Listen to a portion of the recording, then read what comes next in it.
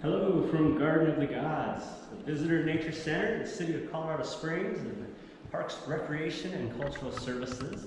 My name is Bret Tennis. I'm the Parks Operations Administrator here at Garden of the Gods. And we wanted to share some of our wildlife touch table items with you today. We're going to talk a little bit about wildlife that you can see in the park, and then maybe go into some of the specifics of these animals and how they live in our park. And so we're going to start with some of the most common sights that you can see in the park. One of those is going to be our cottontail rabbit. We got a nice fur here.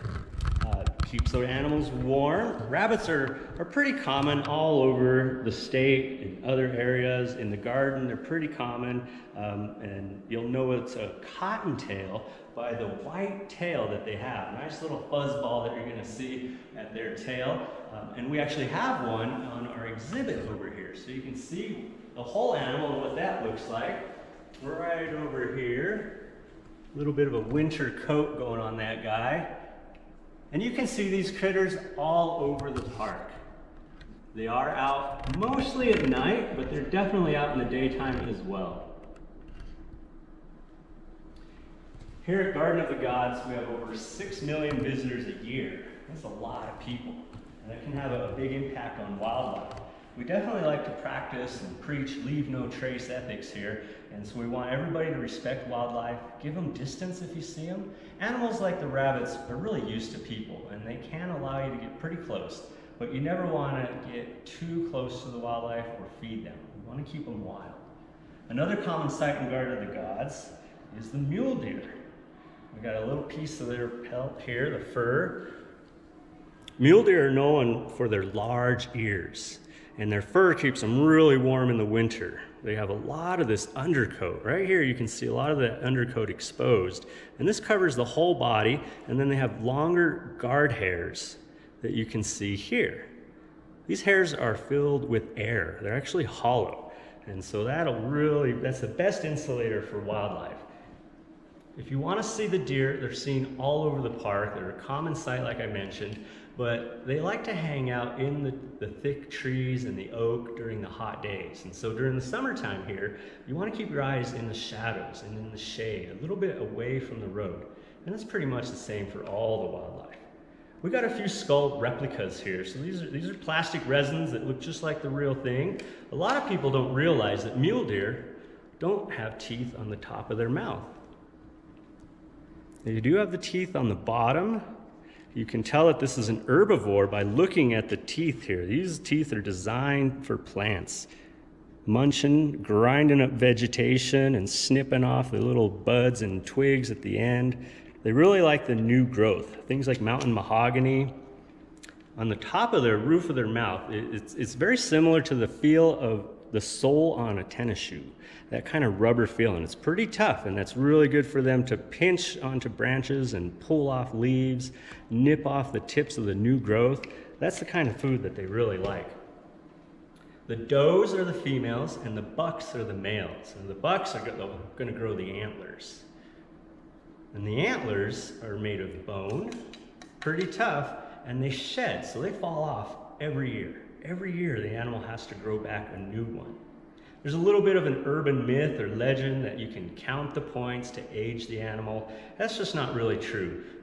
The size of the antlers, the amount of the points, it depends mostly on genetics, available food source, how much is this animal able to eat and find, and new growth just depends on the animal. When the animal gets really old, antler size can actually decrease. One of the advantages of growing antlers versus horns is that when this animal is fighting, he's trying to win over the ladies, defense, sometimes these antlers can get broken. An entire side can get broken off. And that's okay. The animal will grow a whole new one when it comes back the following year. Finding a shed on the ground, this is a shed that fell off naturally. And finding these on the ground can be quite a treat and a prize. But you do want to keep an account no trace. Leaving antlers in the wild is very important. This is an antler that has been eaten all the way down to a nub by rodents, most likely. Lots of animals will feed and eat on these because it provides valuable minerals, calcium, and other nutrients. So if you find an antler, you might want to really consider leaving it there to provide some food, some really scarce minerals for the rodents and other animals that need that to survive.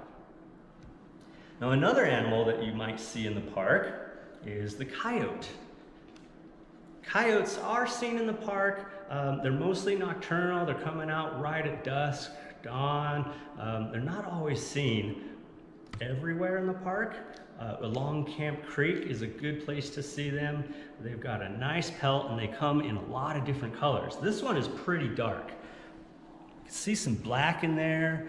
They can come very light, come in very red, different tones. They usually will have a black tip on the end of their tail, and that's a good ID marker for a coyote versus something like a fox or even a domestic dog. You're going to see all those in the park as well.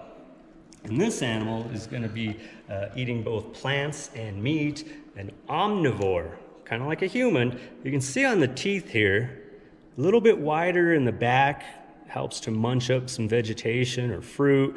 Definitely some big canines here to help with eating the meat, tearing that off. Very vocal animals, a lot of fun to hear them in the evenings. If you've never heard coyotes sing, it's a good sound. And sometimes I like to imitate that sound using a little mouth call. Little barks you can hear, little barks you can hear, or howls.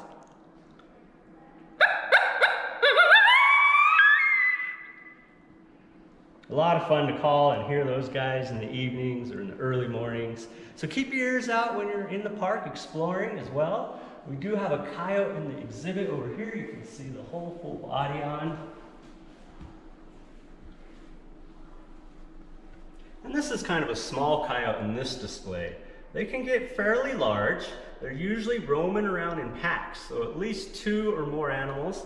This time of year, you're gonna have a family, the mom and pop, with this year's litter of pups.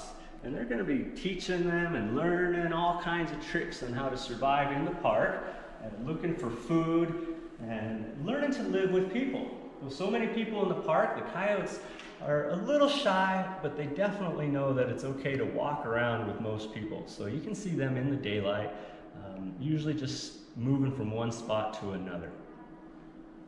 Now, another common sight that gets people really excited in the park is the Rocky Mountain bighorn sheep, our state mammal. And so here we've got some skulls and some fur. Now, these guys come into the park at random times. I've yet to figure out exactly what brings them into the park or when they come. You know, is it cold weather, warm weather? They're seen year-round. If you know where parking lot number 2 is, as you look to the north from that parking lot, or usually to your right, you're gonna see a ridge. It's full of boulders. These boulders are tan in color. It's actually called Dakota Ridge because it's Dakota sandstone up there. And that is the spot to look for the bighorn sheep. That's where they usually come down into the park and do their people watching. They like to sit up there and just kind of watch the people coming and going in the park. Sometimes they'll make their way further down to White Rock or even all the way to Gray Rock. Hopefully, if somebody doesn't disturb them, they usually come down further. Chances are people try to get that cell phone picture and they get a little too close and the sheep will end up leaving the entire park. So please respect the wildlife if they come in. If you're seeing them from the road, make sure you're not stopping on the side of the road and creating what we call a ram jam, because that's unsafe for sheep and people. But they're a fun sight to see, and they definitely come into the park, so you want to keep your eyes open for them. They can blend in really well on that ridge side. This is a winter coat, so this is pretty thick. When they shed this, it's going to look a little crazy with the chunks of fur falling off. Again, this is hollow hair, good insulator, long guard hairs, really close to the surface here is a dense fur that you can kind of see a little bit there if you're able to pick that up on the camera. Really keeps them warm. These guys are out in the daylight hours. They kind of match human activity in that regard. They're not out at night. They're not out as much in the very early or very late evening of the day. But right there, you know, 9, 10 o'clock, they're out. They're looking for food. This is a skull of one here. Give you an idea. Nice big horns. So this horn is different than an antler. So an antler is more like bone. This is again going to fall off as a shed, regrow every year. A horn stays with the animal its entire life. Now, if this was to break, then it's not going to grow back. And the sheep will actually intentionally break the tips of their horns off. It's called brooming. And you can see as this growth occurs and it comes around, it starts to curl back up. Now this is the eye, and the eye's looking out this way. Sometimes this horn can curl back and actually start to block the view and get in the way of the animal seeing. And so they will rub this on rocks and they will intentionally broom that off, breaking it so that they can see. And that's where genetics come into play. Sometimes a horn will grow and it'll flare out to the side and the animal can see and it doesn't need to broom it off, so it won't break it. And you'll get a nice long full curl or more. Sometimes the horns grow in a little even tighter than this one, and then they'll start to block that view sooner. And so the animal will want to break that off a lot quicker. There's kind of a general rule. It's a little bit hard to do, but if you look at the details of the horn, you'll notice these dark bands growing. And so you can count these dark bands to roughly age the animal. So during the winter, there's not as much food available and the animal is not growing as much horn. Then during the spring and summer, especially if it has good access to some good food, like the animals here at the Garden of the Gods, a lot of growth can occur. You can count these rings to age an animal out. Sometimes on the edge, it's a little bit easier to see. Teeth are always the best way to age an animal. Again, an herbivore, nice teeth for eating plants. This animal still has some sharp points, so it wasn't that old. But a lot of people recognize bighorn sheep for those classic battles. You know, a ram, two rams running 30 miles an hour at each other, colliding, can create a big impact. And it's quite a sight to see if you're able to catch that. I have seen that in the Garden of the Gods, a lot of fun. And you would think that it would be solid bone that would allow the animal to be able to handle that kind of abuse. Well, we have an older skull here that we cut open so that you could see what the inside of that horn looks like. And it's actually not solid. It has all these kind of cavities that are filled with liquid that allow the animal to absorb and distribute that shock force when they are colliding. Really thick bone as well, lots of heavy ligament attachment for a very strong neck, and that allows these animals to really run at each other and collide. Some of the other horns that we can show you, this is a horn from a young male bighorn sheep. This guy was probably a 2-year-old, and you can see size-wise it's a little smaller. And that's in comparison to an even smaller horn from a female. So both the boys and the girls will grow horns, and the ewes, as the females are called, horns are a lot smaller, a lot thinner. And so from a distance out in the wild, it can be a little confusing whether you're looking at a young male or a female. But the way they hold their head is a little different. A lot of times the males, the bucks with the deer, elk, bighorn sheep, because they have more weight on their heads, they tend to run with a higher head. You know, as they're running, their noses go up and their chin is up. So even in the winter or spring, if a deer doesn't have its antlers, you can recognize when they run away how they hold their head, if it's a boy or a girl. So a lot of times, for some people, you see wildlife every day. If you're lucky enough and you got mule deer in your front yard, in your neighborhood, and you're seeing them every day, well, start to look at the details. I would suggest that ask yourself, are you seeing the same animal? Are you seeing older or younger animals? There's characteristics that you can see that can help you to distinguish individuals as well as age or sex, and these kind of things can help have more fun with the wildlife you see every day. For example, if we come back over to our mule deer here, we have a mount, and you can tell just from the body size that this is a younger animal. So things you would look at, antlers can be a clue, but they can be misleading. This is a typical 4-point, as we would say in Colorado. If you're out east, you might call that an 8-point, but that varies. Here, locally, we would say this is a 4-point buck. And this is kind of thin, so that thinness helps to see that it's a young animal. But what I really look at is the nose. So if you look at the nose, it's really straight. And that's typical of a younger animal. The face just has kind of a younger look to it. Older animals, they look a little bit worn, you know, just like we do. You have to develop an eye to see it. But the nose, where it's really straight here, older animals will always get this little notch in it. And that's the same for elk, bighorns, mule deer, lots of animals. They just look for that notch. So instead of being really straight, it would come up and down, and that can help you to tell. Things like a big pot belly, you know, a nice mature buck is going to get more of a belly. Like all of us good men, as we age, we develop a pot belly. So we'll look for those kind of details. If you're seeing something routinely all the time and you're starting to notice you might be getting bored of seeing that, because every wildlife encounter and viewing should be special, and it is. Now, another animal that is sometimes seen in the Garden of the Gods is a raccoon. The tail is a dead giveaway of what critter this is. Nice stripes there. This is another darker raccoon. Sometimes any color you see in this pelt now, you can see a raccoon in. Lighter, darker, and they are mostly nocturnal. So these guys are really coming out when it's dark, and that's why you don't see so many in the garden. You can catch them in the evenings or early mornings. Again, an omnivore, eating both meat and plants and anything it can find, and the teeth would reflect that. Nice canines for some meat, wide molars in the back, mostly to eat plants. Pretty similar looking to human teeth in the back here. Sometimes you can just find a part of a skull out in the wild, and the details, like especially with the teeth, can give you lots of information to help figure out what it is that you found. Raccoons in the park are mostly seen on the west side of the park, kind of the southwest, closer to where they might be able to get some water. The raccoons do like their water. It's kind of an urban myth that they like to wash their food.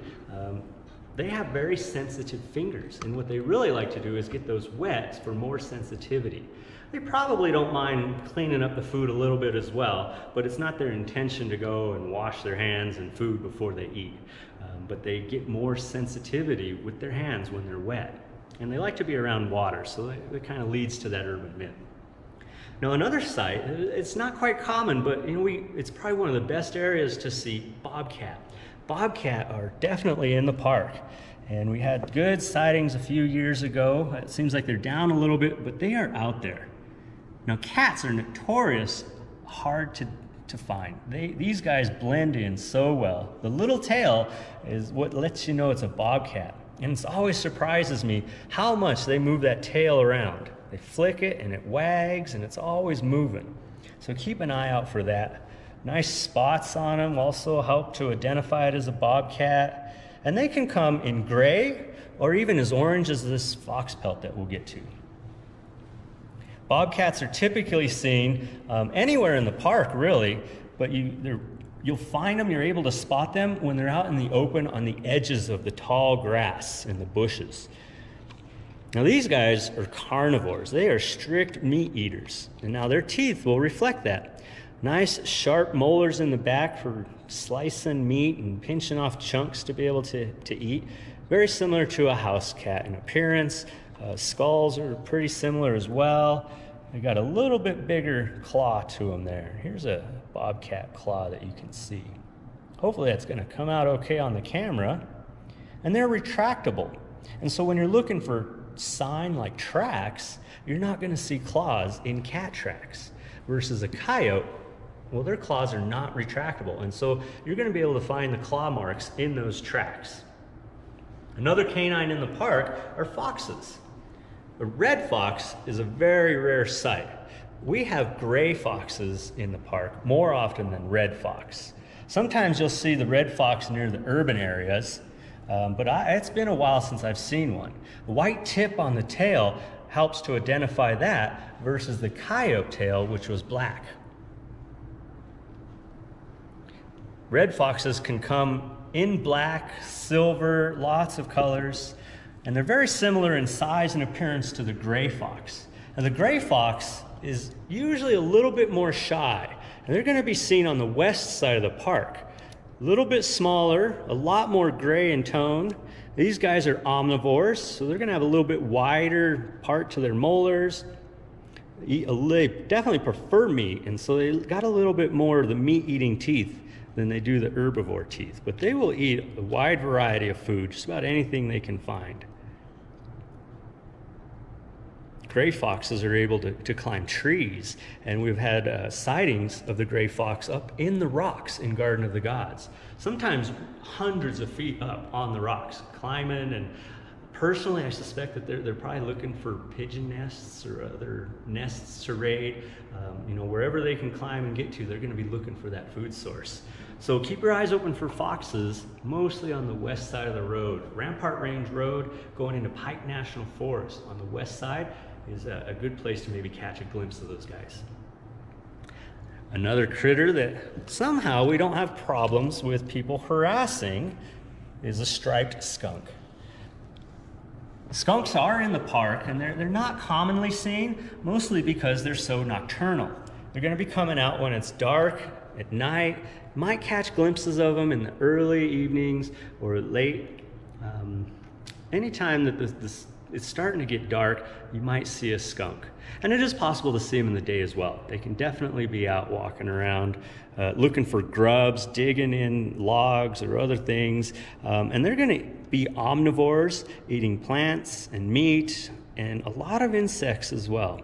They got pretty good noses, but definitely not a critter you want to get too close to. We have had sightings of spotted skunks in the park as well. I've never seen one. I'd love to see one in the park. So if anybody out there ever sees a spotted skunk, be sure to let us know. We're curious to see just how many are in the area. A lot more rare, but native to the local area in Colorado. Now another animal you might see, a little larger, is the black bear. Black bear are not living inside the park, but they certainly pass through the park, and there's a few that we suspect are living on the edges of the park. You can see them anywhere in the park. Mostly on the west side. They kind of tend to come in from Pike National Forest while they're looking for food. And as the residential and development grows around us, we're kind of losing sightings of these larger animals that come visit the park from Pike National Forest. That's to the west of the park if you're not familiar with the area. So I'm hoping that doesn't continue, but we'll see what the future brings. We have what's known as a wildlife corridor, this thin strip of land that allows animals from Pike National Forest to come visit the Garden of the Gods, and that's getting smaller and smaller all the time by development. Bears are well-known omnivores, a lot larger skull, larger teeth here, big molars, again, similar to us in appearance, because they're going to eat a lot of different plants. They will eat meat as well, lots of grasses. They're a little bit more of an herbivore than a carnivore, but they certainly prefer the meat because it's got a lot of protein and good nutrients to it. Big nasal cavity. These guys can really smell. When you're out in the wild, it's important to, if you're camping, to keep your food secure. If you're keeping it in your vehicle, you're kind of inviting a bear to come in, but that's better than keeping it in your tent. A lot of little practices like that. Come see us and learn more about Leave No Trace programming and tips on camping and living with bears. In the park, again, the bears are used to seeing people. There's a lot of excessive fear about bears. You certainly don't want to surprise one. You never want to run from wildlife if you encounter one. Just let them know you're there. Most of the times, if a bear is in the park, it's used to seeing people. It's not going to be worried about you unless you're doing something you shouldn't be, like trying to approach it. You don't want to scream and make loud noises, startle a bear, or run away. If a bear is kind of acting funny, it's not getting away from you when it first sees you, then you want to stand still, maybe slowly back away, look big. Again, don't scream, just talk to the bear. Like, Hey, bear, don't you know I'm a human? You don't want to come closer to me. And you just start talking. That's what I do. Usually if a bear's upset and it wants you gone, it's gonna let you know. They can make some really strange sounds, noises, and you'll know that it's upset. They can pop and snap their teeth. They can do that so loud. It's like clapping. It's a weird sound I can't mimic, but you'll definitely know it when you hear it. Now, another animal that kind of has a little fear from most people that we see in the park is the mountain lion. Mountain lions do visit the park. They are very rarely seen. I've never seen one in the park myself, but we have had visitors sight them. They will come and visit and kind of check out the area. Here's a nice claw from a mountain lion. And again, this is a cat. And so this is a retractable claw. You're not going to see that in the tracks. Now, this guy's eating mostly deer, rabbits, smaller animals. You can grab that so you can compare that to a bobcat claw. So a lot more going on there with the mountain lion. And again, you know, any animal in the park is going to be used to people. They're not going to be trying to hurt or interact with people. Most often, as soon as they know another person is around, they're going to get out of that area. There's certain situations with all wildlife. Maybe you don't know that there's some babies nearby. You know, it could be cornered. It could be an older animal that's hurting for food, and it's got a food source nearby that it's not willing to leave. These animals will usually give warning signs, but either way, you always want to keep your distance. If you're taking photographs, you know, use a telephoto lens. You got to be staying on trail in Garden of the Gods, and if you get a chance to see one of these, enjoy the view. They're a rare sight. Another strict carnivore, so its skull is just basically a larger, thicker version of the bobcat. Sharp molars, sharp canines, all to help feed on meat and flesh.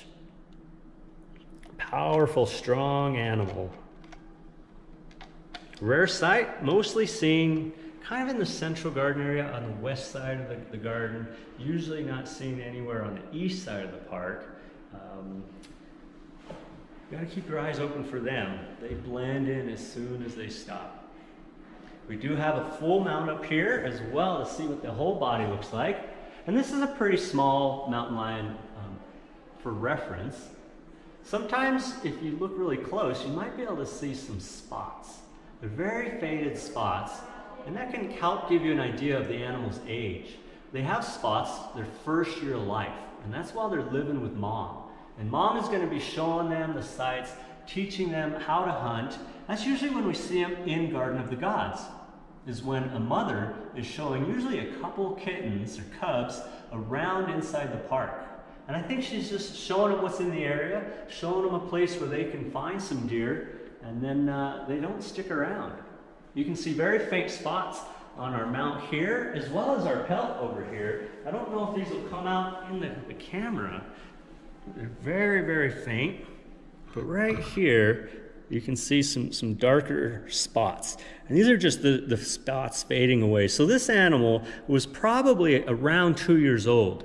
It unfortunately got hit by a car. It was crossing Highway 24 near Red Rock Open Space. And so this was an animal that lived and learned where the Garden of the Gods was, Pike National Forest, and Red Rock Canyon Open Space. And unfortunately got hit by a car crossing the road there. A lot of these pelts, these animals lived in the park. Our black bear here, we've nicknamed Beatrice, she was hit by a car by Balanced Rock. And this bear got in the habit of raiding trash cans and hanging out near the road, or possibly was being fed, we don't really know. But this was a bear that got associated people and food, and that's never a good thing for wildlife. Unfortunately, it got hit by a car. All these pelts have stories. If you come see us at Garden of the Gods, we would love to share more information with you, more details about the specific animals that share the park with us and you. I hope you've enjoyed spending some time with me, and I hope we can teach you some more. Thank you.